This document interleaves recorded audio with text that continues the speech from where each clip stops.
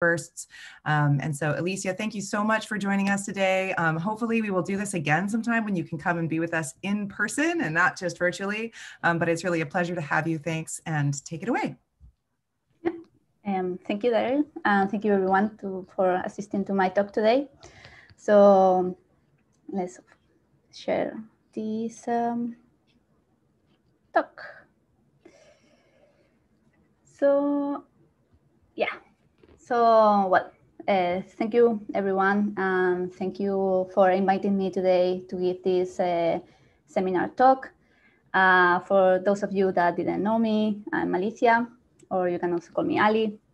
And as Daryl said, today I will bring some of my X-ray and science about life and death of neutron star in binaries. So first of all, I would like to introduce you why X-ray binaries, no? So in general, X-ray science is a powerful tool that help us to disentangle what we can not see with our naked eye. And for during our daily life has a different applications. As you can see here, the poor Mr. Frog has discovered something weird inside him. But however, for us, in astronomy or in astrophysics, we use X-rays to study the most powerful phenomena in the universe. And this data we cannot access from our ground-based facilities, and we need to use special facilities in the space. So let's start a little bit with our tale. So once upon a time, we have high mass stars in a binary, and through the stellar evolution, the most massive star of the primary transfer material to the companion. And after some time of evolution, this primary undergoes through a supernova explosion, forming a neutron star or collapsing in a black hole. So of course, the evolution continues and the secondary continues evolving. And at some point we get our high mass X-ray binary that we will now use a snapshot in X-rays for this state of this phase in the story. However, if we continue in our tale, we see that also the secondary evolves, and after a certain time and certain states, it also undergoes through a supernova explosion, forming either a neutron star or black hole. And finally, we have our binary with two neutron stars, two black holes, or neutron star black hole.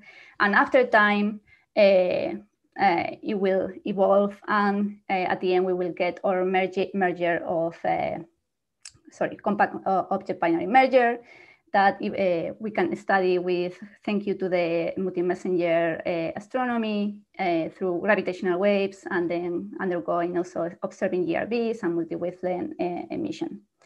So let's get our focus in high mass X-ray binaries, and later on at the end of the stage of this binary.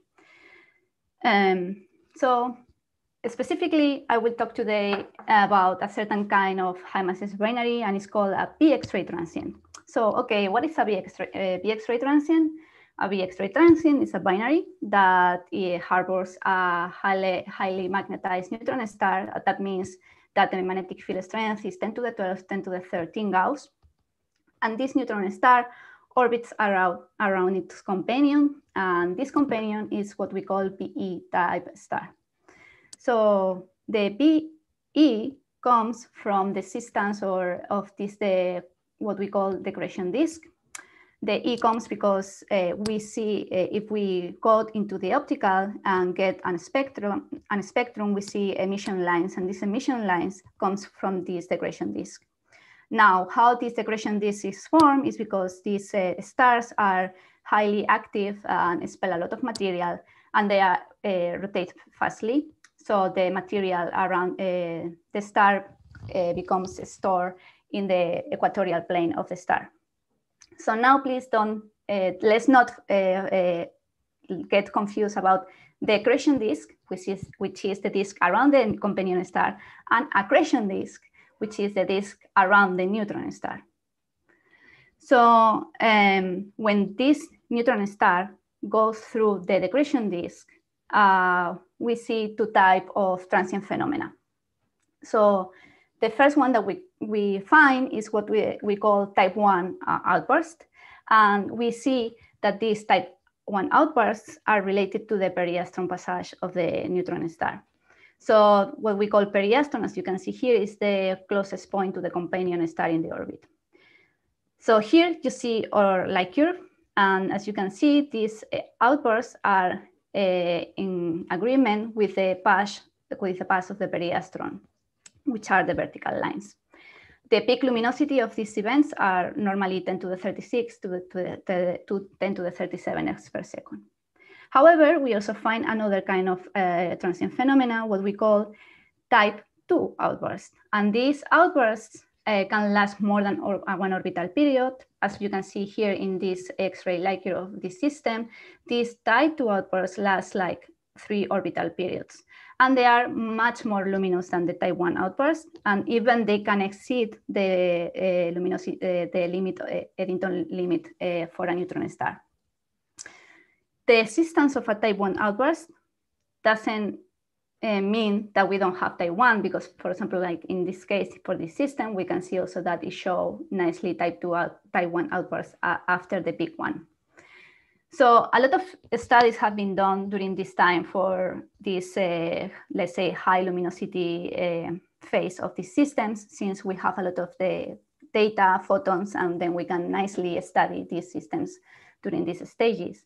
However, our question was like, okay, what is happening with these systems when they are not in outbursts? What we can see during this state when, you know, in the past we didn't have enough quality data, and especially what is happening to the neutron star where it's close to a pastron, defining a pastron as the farthest point of the orbit to the companion. So, okay, we have a lot of open questions, like, are X-ray transients still detectable when not in outburst? What kind of physical scenarios can we find at low X-ray luminosity? Do all X-ray transients show the same behavior? And if is this transient phenomena similar to the low magnetic field neutron stars binaries? That means those what we call also low mass X-ray binaries. So thanks to facilities as Swift, XMEM, and Chandra, we came with some answers to these questions. And what we found is that the neutron star spin period and magnetic field strength are key components for the answers of these questions. So let's first go and introduce what we found at this physics out, what we call physics of the outburst regime. First of all, we can find what we call propeller regime and maybe low level accretion. So what is a propeller regime? So during outburst, the accretion rate is so high that matter overcomes the centrifugal barrier created by the combination of the neutron star spin period and the magnetic field lines. And in this way, the matter is accreted on the magnetic poles of the neutron star. However, when the accretion rate starts to decrease, the effect of this centrifugal barrier, the effects are more important and more noticeable. And at some point, the matter starts to be propelled away. And therefore, the matter or the accretion of matter on the neutron star surface is inhibited. So the problem here is that when this thing happens, if there is still a possibility that low level accretion, or what we call leakage of matter, can still overcome the centrifugal barrier and being accreted on the neutron star pole. So how can we observationally detect this? Well, in our light curves, what we expect is like a rise due to the outburst. And once it starts decreasing, if it enters the propeller regime, we expect to see like the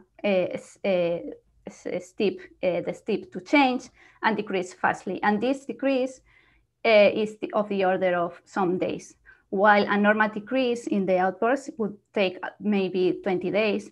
This change is seen as a change in days. Another scenario could be the heating, what we call heating and cooling scenario from the neutron star crust. This has been deeply, or let's say, studied for low mass Astro binaries, where we say there is like low magnetic field neutron stars, where with magnetic field strength of 10 to the 9 Gauss, so several orders of magnitude lower than what we are seeing in BeXB transients. So for a little bit of background, introducing this called heating cooling scenario, what I would like to say is that before the outburst, the crust and the core of the neutron star are in thermal equilibrium. And during outburst, matter is accreted on the surface of the neutron star.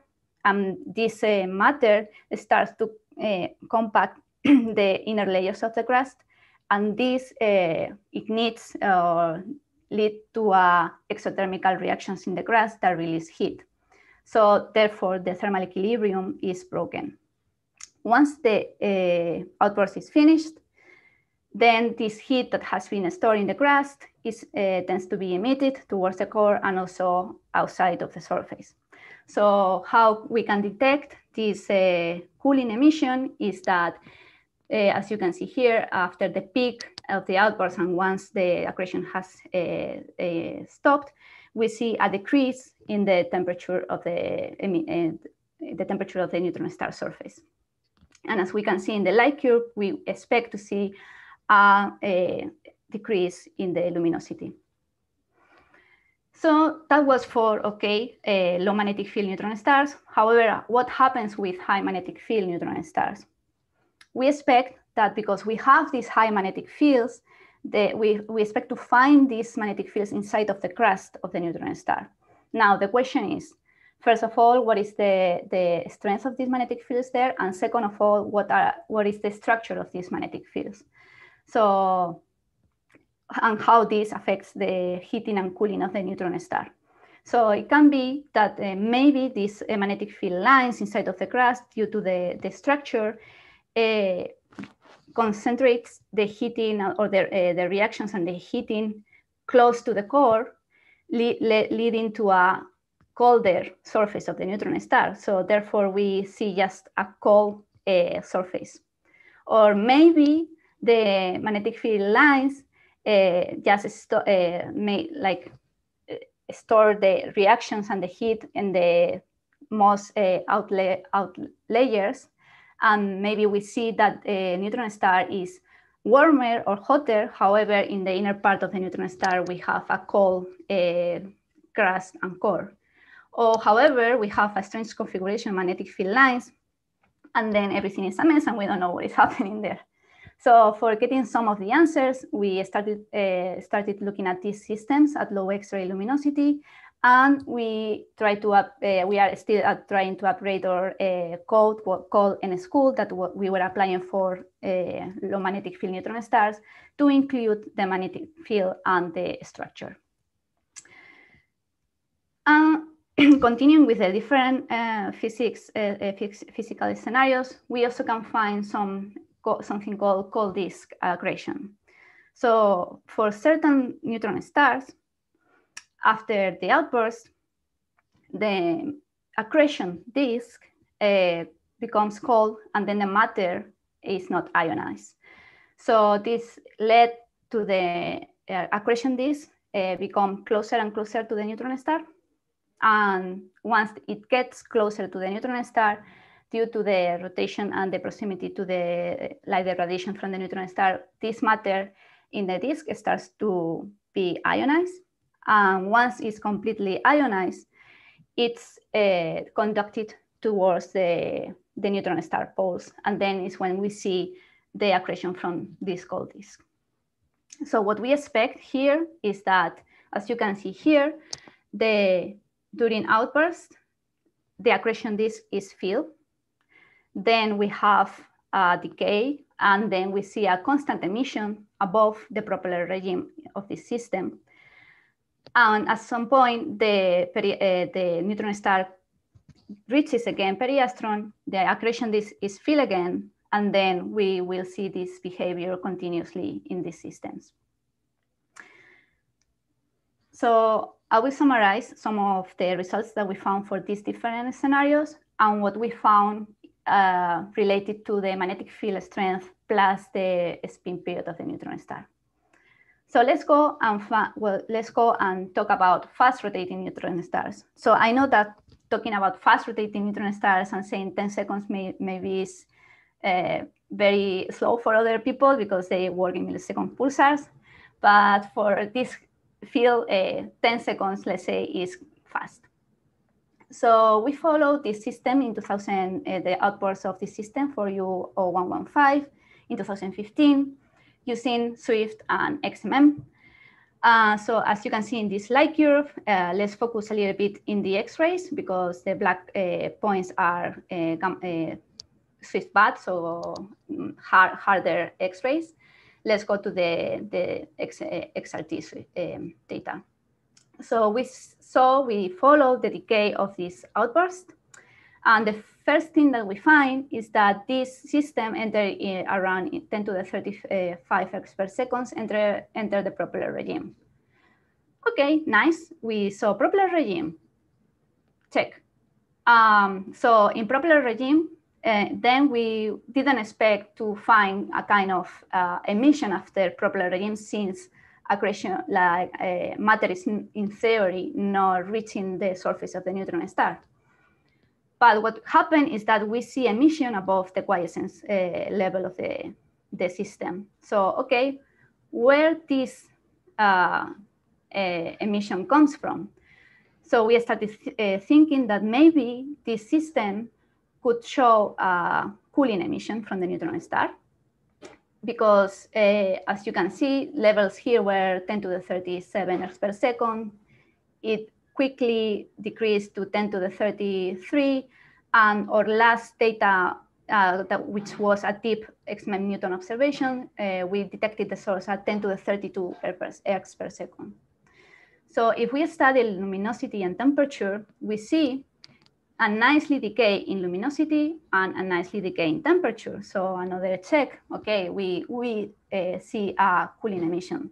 However, a late time deep Swift observation revealed suddenly a rise in temperature and luminosity. So now the question is, why these things happen if it was cooling? It's impossible that if it is cooling, the temperature suddenly goes up. So if we, focus in these different points, 1, 2, and 3, and we go back to our light curve and plot the periastron passage of the neutron star, we see that 1 and 3 are close to periastron. However, the deep observation that we got with XMM is in apastron, so in the farthest point. And if we study the spectral shape of these different observations, we see that they show different behavior. So for those that are close to periastron, the spectra is quite hard and is related to accretion. And however, the second observation, it has a nicely shaped thermal emission with a black body. So what we think is that even we are in propeller regime, there is some way in the system that this low-level accretion can happen close to periastron, even if the accretion is inhibited, centrifugally inhibited. Okay, so let's go to slow rotators. So slow rotators, what we expect from them are spin periods of more than 100 seconds. And we follow then this system with Swift. And as we see, it shows nice type 1 outbursts during periastron in the vertical lines, as you can see here. And suddenly we see a constant decay emission above the propeller regime. And suddenly it starts again with the periastron and then goes down. So this is what we expect from what we call accretion from the cold disk. To double check this scenario, we follow another source, GX304, and then we saw that during the type 1 outbursts between them, we could detect cold disk emission. However, the system since 2016 didn't show any type 1 outburst. So the question is like, okay, if it doesn't show outburst, then the accretion disk is not filled. However, we still find this continuous decay emission at a more or less a constant level. So what we decided is at this state to obtain a Northwestern observation and to study the phase, the spectral shape. And as you can see here, during outbursts, the shape of the spectral shape is very different from what we have during this called the disk phase. Still, we have two components and an emission at the hard energies. So what we are seeing is like emission from the neutron-star atmosphere plus a hard component that is due to this cold accretion in the magnetic poles of the neutron star. And just to double check, we also found pulsations at this level. Now, during the cold disk accretion, we expect a decay, but still we find this little variability in X-rays that we don't have an answer for. So we are still looking for some answers for this low variability in X-rays, especially because it's not related to the periastron passage. And then we have the intermediate rotators, which are the ones that are between 10 seconds and 100 seconds. And if we go to their light curves, we see that they show some kind of reflecting activity, especially after type 2 outbursts. However, we still don't have any answer for these systems, why this reflecting activity happens. And it could be either that the accretion disk around the companion star is so extended that the neutron star is still accreting from this material. It could be due to these instabilities in the accretion disk of the neutron star, or even a combined structure of the binary plane and the accretion disk plane. Just to let you know, for some systems, this reflecting activity is not related to periastron passage. So as you can see here, the neutron star is accreting at the farthest point of the binary. So just as a takeaway message for you from the BeXB binary wall, they show a big variety of X-ray behavior when they are not in outbursts and low X-ray luminosities. The next step would have to get some multi-wavelength studies because, of course, we are forgetting about one important component of these systems, and it's the companion star. So, of course, changes in this companion star may lead from some answers to this variability that we see. But what we can say is that fast rotating neutron stars show propeller regime plus cooling emission. Slow rotating neutron stars show accretion disk from this called ionized disk. Non-ionized disks, sorry, and medium rotating neutron stars show reflecting activity after type 2 outbursts. Now I will stop here this part of the talk, and I would like to, if anyone has any question, I would like to answer them because we will now continue with our tail to the double neutron star binary mergers. So we have a question in the Slack channel. Mohit, do you want to go ahead and ask the question? Yeah, sure. So my question is, did anyone study BE X-ray binary systems? Here, compact object should be neutron star, and during the outburst phase, simultaneously in radio and X-ray wavelength. Yeah, there is a work done by the group in Amsterdam, Jacob van den Eyden and Nathalie Tegenaar. So for a long time, it was thought that high mass X-ray binaries and in theory BeXB transients, they didn't emit, they weren't detected in radio. So there was this system that it is a ultraluminous X-ray source in the galaxy. It underwent through a type 2 outburst. And it was detected in radio and X-rays. So I'm sorry. So is there any correlation between the luminosity in radio and X-ray? Or is there any dependence in the speed, the spin period of neutron star? Yeah, well, right now, this is the first, I'm going to answer the first question about the radio and luminosity. There is this relation between radio and luminosity of binaries. So you see that the binaries with black holes follow a different trend than the ones that had neutron stars. And then for this case, in this BeXray transient, the emission in the radio wasn't correlated to the X-rays. So it was kind of plain, like constant. And sorry, the next question was about, sorry?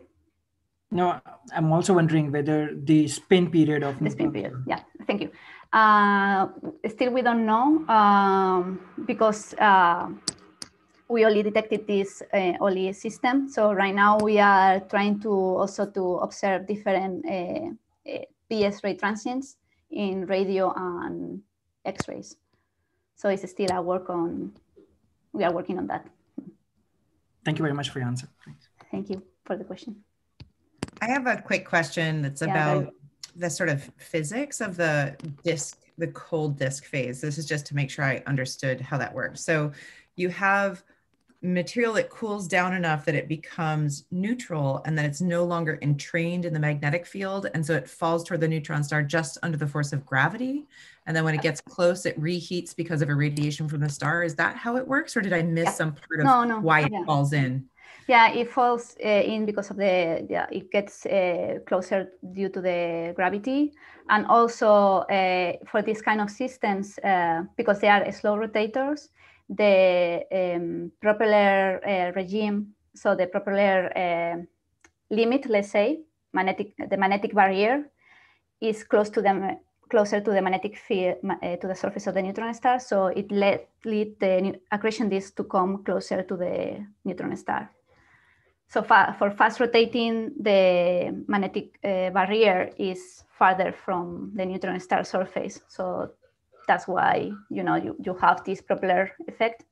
While for slow rotators, the material really can get close to the neutron star. Great, thank you very much.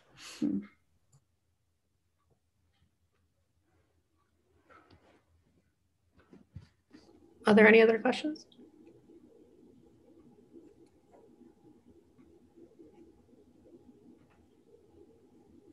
Okay. So let's go and continue with our fairy tale. So let's go to the last stage of our binary when we have a compact object binary. And specifically, I will focus on the X-rays of this state, and I will let you know, but in particular, I will introduce you some studies in the world of the GRB in X-rays. So first of all, what is a GRB? So GRB are, as you can see, rapid, highly energetic explosions that release gamma ray radiation, and they occur at cosmological distances. So from the information that we get from Fermi and Swift, we can divide this population of GRBs into subpopulations. We have short GRBs and long GRBs. And this is based on the duration of the signal. So for short GRBs, normally they last less than 2 seconds, are less energetic, like we have energies around 10 to the 51 ergs, and they normally appear in environments where the density is low. And this is due to the fact that we see short GRBs at higher offsets from the host galaxy. And it is thought that the progenitors of these short GRBs are double neutron star mergers. On the other hand, we have long GRBs, which duration is longer than 2 seconds, and they are quite energetic, 10 to the 53 ergs. And they appear in higher density environments. And this is thought because we find long GRBs within the host galaxy, and they are thought to be also the progenitors of, the progenitors of these events are the death of massive stars. So in particular, I would like to focus on this GRB 18, I will continue.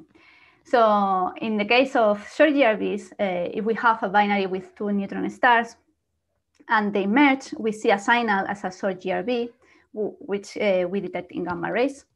So in this moment, right after the explosion, the central engine launches a collimated relativistic outflow, what we call jet. And the bulk Lorentz factor of this jet evolves in time since the jet interacts with the medium. So once the Lorentz factor of this jet equals the inverse value of the opening angle of the jet, we see like a significant temporal steepening in the afterglow light curve of the GRB. So as you can see here, if we follow in X-rays the GRB, suddenly at a certain time, there is a change in the step. So this time is what we call the time of a jet break. And from this jet break, we can infer the values of the opening angles for GRBs. And once we have these values of opening angles, we can study the distribution of these events and infer rates for GRBs and compare them with the rates that we obtain for neutron-star mergers from LIGO. So now, yes, I will talk about this, one of the latest GRBs that we were studying, 1804, 18A, that was followed by different facilities, even in the space and here in Earth. So let's go and see what happened with this Fermi and Swift data that we obtained for this GRB, and let's see why this GRB is so important. So we reanalyzed the data of this GRB because from Swift, but we have a duration that is in the limit. I don't know if you remember, but from short GRBs, the limit is short are less than 2 seconds, and if anything above 2 seconds is long GRB. But from Swift, we got 1.9 seconds, and from Fermi, we got 2.5 seconds. So what happens with this case is that the 1804, 18A is an ambiguous case, since if it is short, there is a longer duration and is softer than normal short GRBs. And if it is long, then the duration is very short. So we study the whole population of Fermi GRBs, and we plot the hardness versus duration. So in red, you can see the short GRBs, and in blue, the long GRBs. And in between, we find our GRB 1804-18. And just as a reference, you can see here 1708-17, which is the emission of the, let's say, the gravitational wave event that show us in the past that the short GRBs are most like progenitors are double neutron star mergers. So they are quite similar in they are placed in similar space hardness and duration. However, 1708-17 was softer than our event. So if we draw a probability for this event, we see that the probability for being short is 60%. Still, it's not a 100%. So we need more information just to be sure that we can say that 1804-18A is a short GRB. So we studied the X-ray afterglow of this event just to check that if it was similar or not to other short GRBs. So if we just take into account Swift data, we see a initial decay in the light curve. However, we see a kind of initial decay plus plateau. And this plateau is very difficult to explain for a short GRB that is decaying, since what you just expect is just a decay in time. So we inspected our Chandra observations, and what we found, as you can see here, is that, okay, we have our afterglow in X-rays. However, there was a contaminating, like a companion or nebufurin source in X-rays that if we plot our source region in XRT, we see that we also are getting some contribution in X-rays from this nebufurin source. So as you can see here, we have the X-ray afterglow detected by SWIFT in XRT, plus the contaminating source.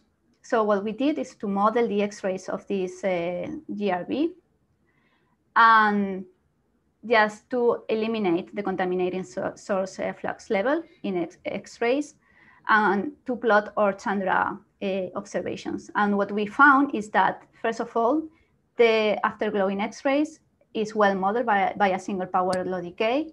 And second of all, we don't detect the jet break of this GRB up to 39 days. And this is very weird because there are only bunch like 3 or 4 GRBs in X-rays that have been detected at later times, like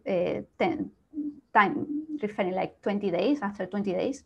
The rest of them have been only monitored at the beginning of since the trigger of the GRB, some hours till 1 day or 2. So if we compare 1804, 18A with the family of GRBs of Swift GRBs, we plot the luminosity versus the rest frame time for all the GRBs. So, and we compare this GRB to 350 long GRBs and 37 short GRBs. And for the short GRBs, we had into account the late XM Newton and Chandra observations. And we found that only 2 of the short GRBs can track the behavior of this source, especially at the late times, even though 05 to 1221A decays fastly, quicker than our GRB. So let's check and select 2 different times. Let's say one time that is at earlier times, and then one that is at late times. And let's suppose that our GRB is placed at a redshift 1 and 1.5, and I will let you know later on why these redshifts. But what we find is that for earlier times, our GRB is close to the population or the distribution for short GRBs.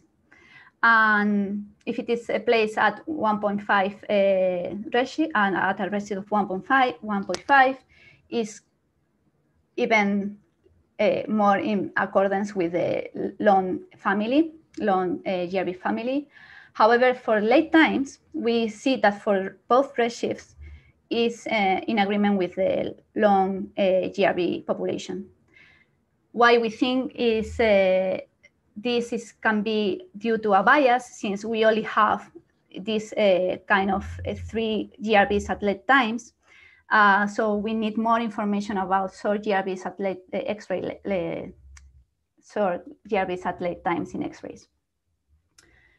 So we want, but of course, we didn't have a final classification because, of course, from Fermi, we have a 60% probability of being short.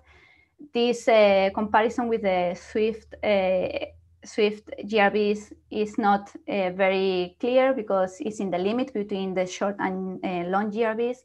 So what we decided is to plot the values of the gamma rays and with what we call the amateur relation, and it's a relation between the peak energy of the spectrum in gamma rays versus the whole energy that we get from this GRB.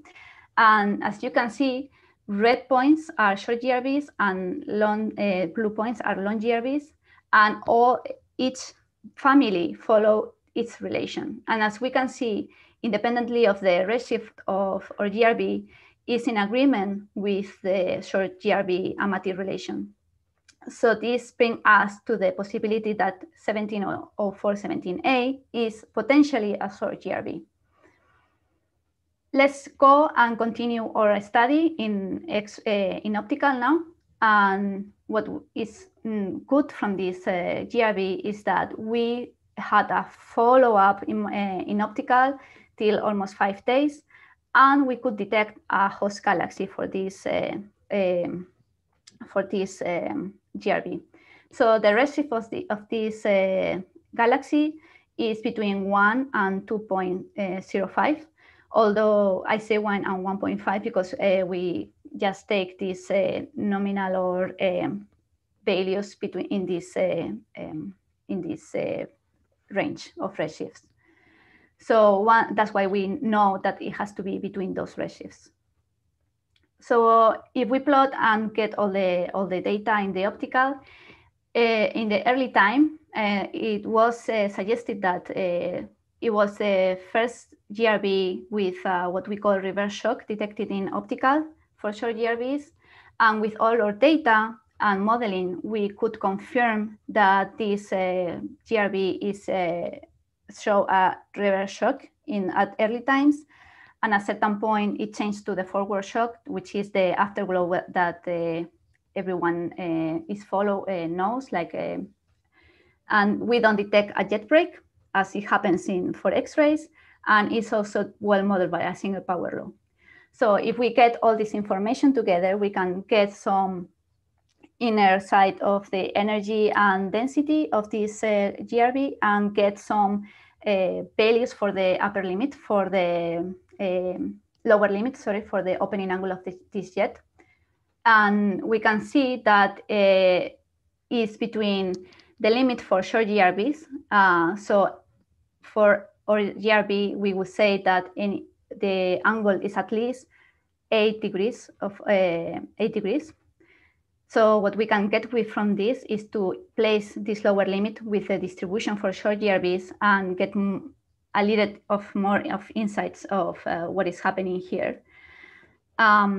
So as a conclusions, based on the traditional classification, based on the duration and hardness and the Matic relation, we find that GRB 18 or 418 is most likely a short GRB. It's one of the first GRBs that is detected at late times in X-rays. It's also the first GRB, if it is short, in being detected with a reverse shock at early times.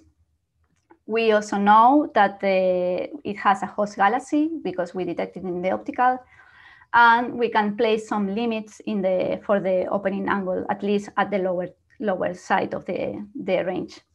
So as a takeaway message for GRBs, multi-wavelength observations of GRBs are essential to disentangle not only the energetics, but also the jet structures and opening angles. It's necessary to have more monitoring at late times in X-rays, especially for short GRBs, because we need to populate this part of the plot that it will, I think, bring us more knowledge about the distribution of short GRBs and their opening angles. And if we detect jet breaks, we can get a rate for short GRBs, and then we can compare this rate for short GRBs with the rate that we get from neutron-star mergers from LIGO. So this is the end of my second part of the talk. So I'm open to any question.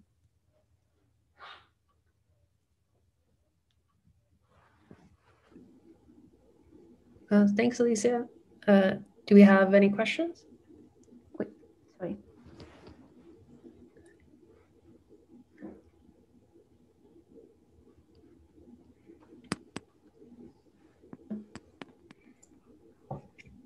I don't want to take all the question time, but I have a question.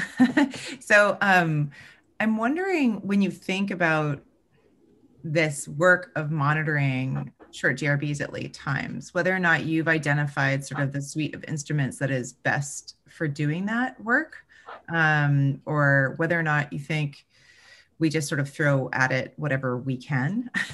And also I'm wondering what sort of over what timescales you think the most important observations will come. Is it something like within the first week? Is it still useful out beyond that? So those two questions about just sort of the observing approach for doing this. Sorry, can you repeat the first question? Oh, the first one was just what instruments or group of instruments do you think are the best? Yeah.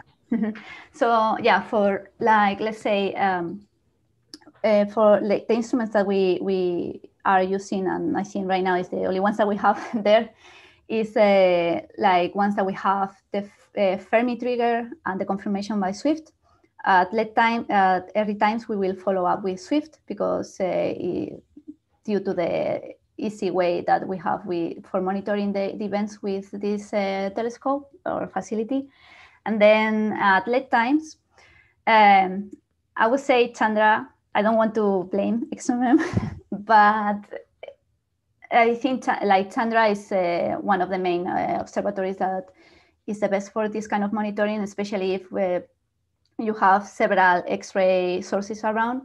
Due to the PS of XMM, I have found several cases where I couldn't model any afterglow in X-rays. However, with Chandra, I was able, and in this case, for example, it's a clear case where Chandra is necessary because either way, you just have a contaminating source and you didn't even know. And for the monitoring, so we have right now, so what we do is we need a special, let's say, a decay index around -1. That means that it's not too fast in decaying. And that can give us a hint that maybe we can detect even farther than several days. So what we do is if the earlier data follow a decay index of around -1, we trigger our first observation, and then we see where it falls. And then if it is continue with this decay index, then we will trigger a next observation within 1 week, and then see if it's there or not. If it is not there, it's because a jet break happened. So we can constrain the jet break within that time. So it's still really requiring pretty fast triggers for Chandra. Yeah. Yeah. Okay. Yeah. It's difficult, I know. All of us are like, crossing our fingers and saying that Chandra will stick around to let us do these things. But okay, I wasn't sure if it was a little longer than that was still possible, but it's still within sort of like a week and a half of the burst. Is that right? Yeah, around that. Yeah. Okay. But still, I mean, I don't want to blame XMM. XMM is still a nice observatory and some science, like you can do this science, but the problem is that sometimes you have these extra sources and you cannot, disentangle it. Thanks. Thank you, Daryl.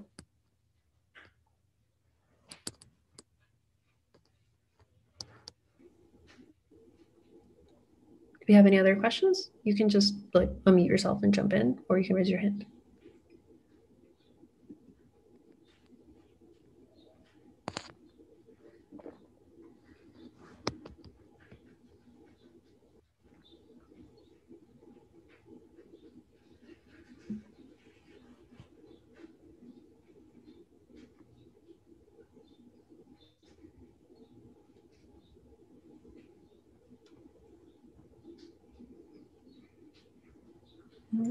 So I have one other question, just since I've, because I think this stuff is neat. This is a totally off the wall question. And I have no idea if this is even a meaningful comparison, but there's this supermassive black hole binary OJ287, which has like a supermassive black hole configuration, which is so much like those BE X-ray binaries, where there's like a disk and there's two supermassive black holes, one that's orbiting around the other and punches through the disk and has these periodic flares. Have you ever heard people trying to draw analogies between these sort of interesting low mass systems and then maybe an analog at higher mass? I'm not sure even what one would glean from that. It's just that when I look at like all the press release images, they look so similar. And some of the, I don't know, I wonder whether or not some of those accretion mechanisms might be better understood in the low mass systems and hence maybe interestingly applicable to the higher mass ones. But yeah, I haven't heard about that, But yeah, I think there are kind of like you can extrapolate this physics from the low mass, let's say, environment to these super massive black holes. So definitely, I think we like it would be nice to investigate a little bit more, because of course is in the nature of these systems, and accretion is a like universal process. So it could be interesting to have to extrapolate this behavior to supermassive black hole binaries. Yeah.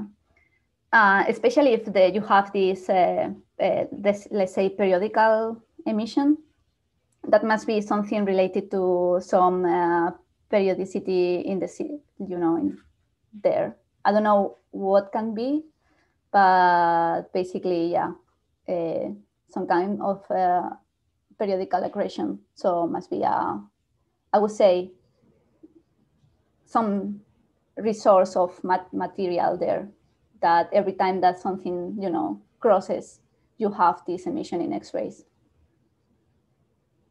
Yeah, I don't know. cool.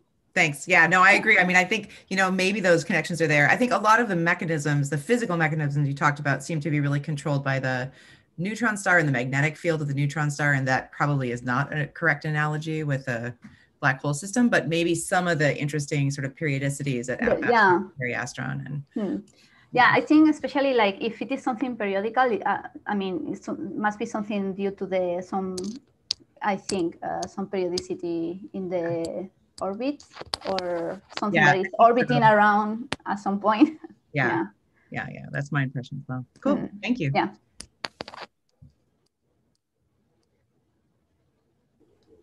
Okay, we have time for one more question, if anyone has one.